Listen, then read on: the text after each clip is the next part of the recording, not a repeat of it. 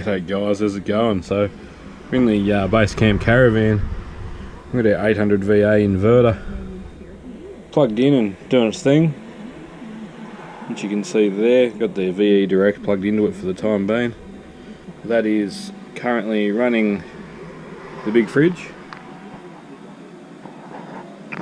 which is a Dometic, like full-size fridge, and it is also running the radio and charging an M18 battery, which pulls a bit over 100 and something watts.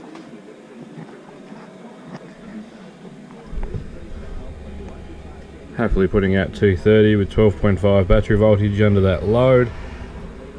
Now, when we first got to this van, we were only getting about 4 amps of solar input. 14.2. How good's that? It's so much better. So we stuck a couple extra panels on the roof and it's made a world of difference. It's not super sunny outside. There's still clouds blowing over back and forth. I got the diesel heater running. Got the inverter doing its thing like it is. We've still got the battery voltage of 13.2. Oh, and the head unit there. Still got 13.2 at the battery. And we're going turn that off and we jumped up by 0.2. Turn that off. And the inverter load dropped to nothing. You can see the battery voltage coming on up down there now. There's a little bit of an indiscrepancy between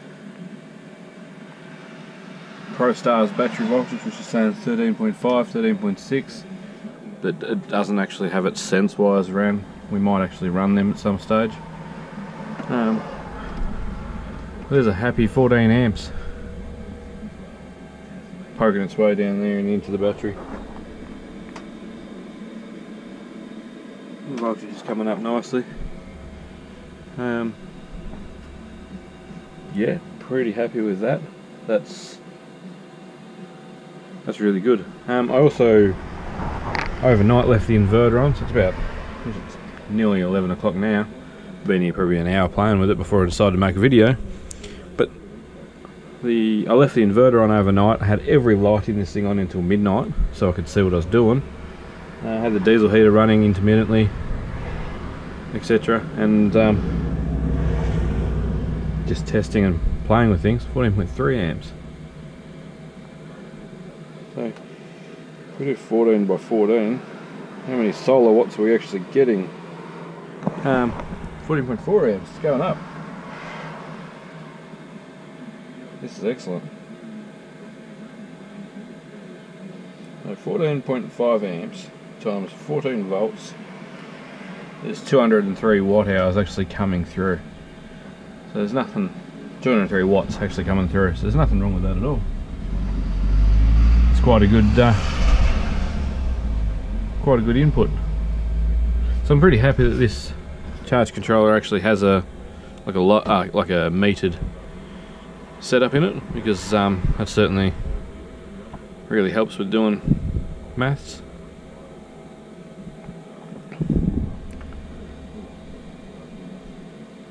It's on the right charge profile, which is good. And that was starting to flash, so that must mean you're trying to get into equalisation mode. The diesel heater and the radio is still running, and it's topping out at 14 volts. Let's just turn the radio off.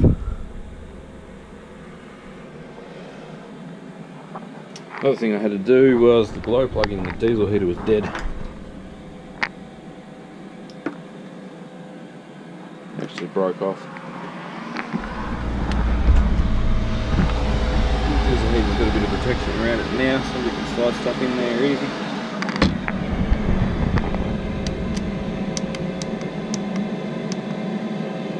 .3 with that running.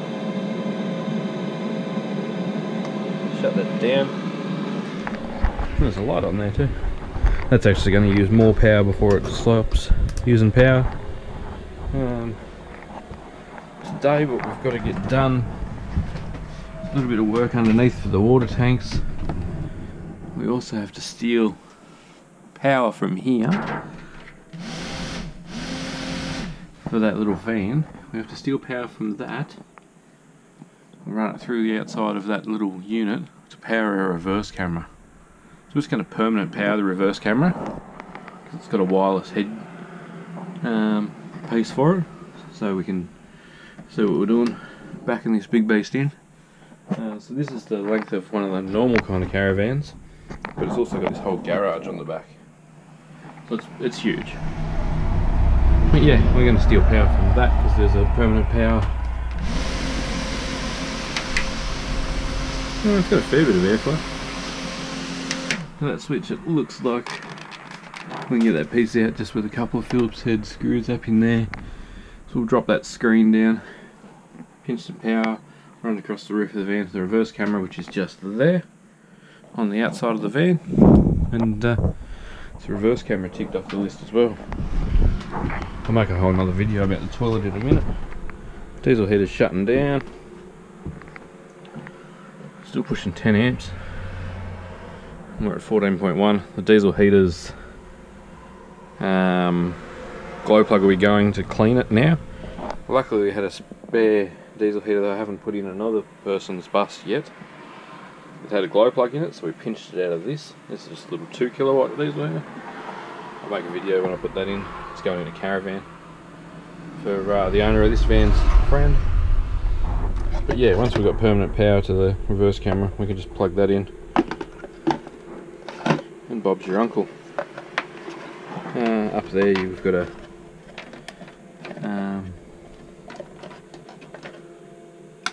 12 volt power port.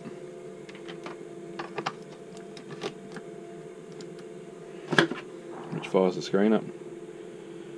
And then as soon as you've got power to that rear unit, you're all good. The screen goes dark when there's no power to the rear unit.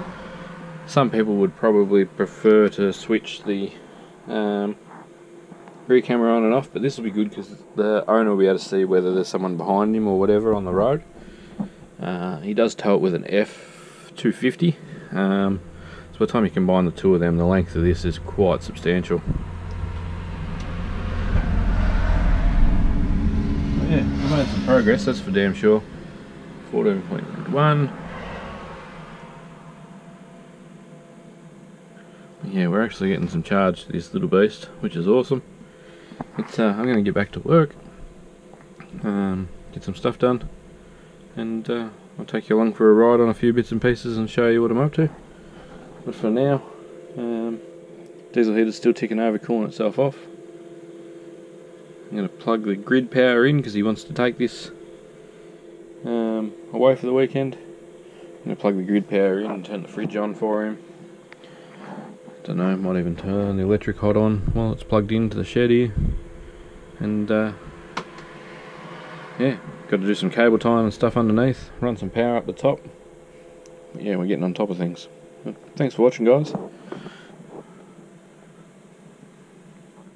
It's amazing how quick the numbers move when the sun comes out from under a cloud and goes back down again. It's quite good. Very happy.